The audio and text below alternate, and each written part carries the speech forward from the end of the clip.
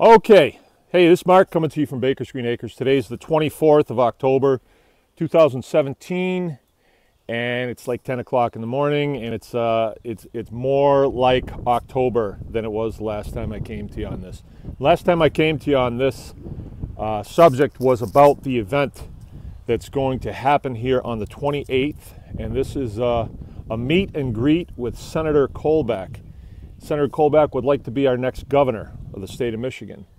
And this meet and greet, the purpose of this is so we can check him out and see what he's all about. There's lots of stories around, but there's so much disinformation, it's really hard to know. So we want him in front of us, and we want to be able to talk with him and look into his face and see what this is about. I think now more than any time in my life, I think it's important that we all get involved in our process of governance. If we don't, we can't expect others to do it for us. So we need to do this. We need to be involved. The last video that I made, somebody got into it and said that the event was canceled, and that went far and wide, right? And I had lots and lots of people calling me about that. And then I had to leave for the weekend. I was doing a hog processing class up in the UP, which I do every year, me and Joe. And so I had a lot of time to think about it, and it irritated me a little bit at first. But now that I think about it, there's an example. In my last video, I said that we need to be able to vet candidates. We need to know who they are, vet them. How are we going to do that? And I said it's easy for me. It's easy for me because I'm a constitutionalist. So questions that I would present to a candidate would garner responses that then I can judge whether or not they square with my Constitution, with my Bill of Rights, mine. And it'd be very easy for me to see if at least a candidate is putting on a good show of being a constitutionalist. Then there's other things to look at. But for some reason, that sword, that broadsword of the Constitution, which cuts both ways, bothered somebody to the point where they went in and they hacked the announcement and said that the event here was canceled. Cool. Cool. When you're up over the target zone, that's when you're going to take the flak, right? So we're going to have that event. I'm going to welcome people onto the farm at 11. The senator won't be here until probably 11:45.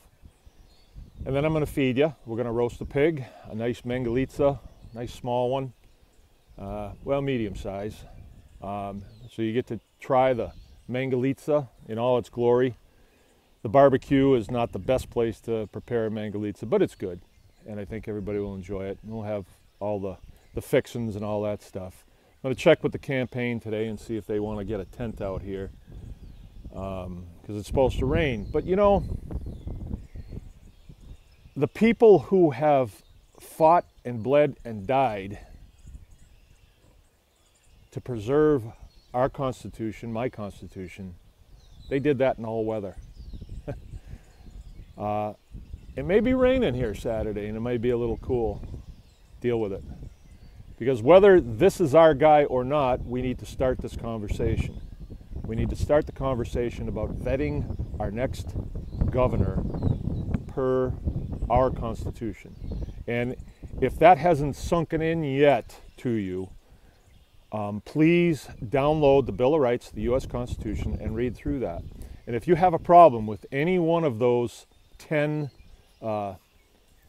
guarantees of your freedom, if you have a problem with that, then this is probably not where you ought to be. You know, there are other countries where they don't have that. But this is what has made America the great country that it is. The other candidate, Republican candidate for governor, is going around saying that he's going to bring jobs back to Michigan. Why did they leave in the first place, right? They left in the first place because you won't uphold your oath of office. And it enabled state regulators to put people out of business and to make the climate for business so poor that people pulled stakes on their tents and left. Now you're telling me that you're going to change that with just your policies, or are you going to stick to your oath of office and protect and defend the Constitution of the United States?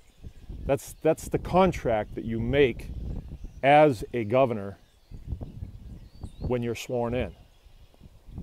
When you're sworn in, you're not sworn in to bring jobs back to Michigan. You're sworn in to protect and defend our constitutional rights from all enemies, foreign and domestic. And do we have enemies of our Constitution domestically? You think? I do. So let's start this conversation. Please be here the 28th. Bring a folding chair.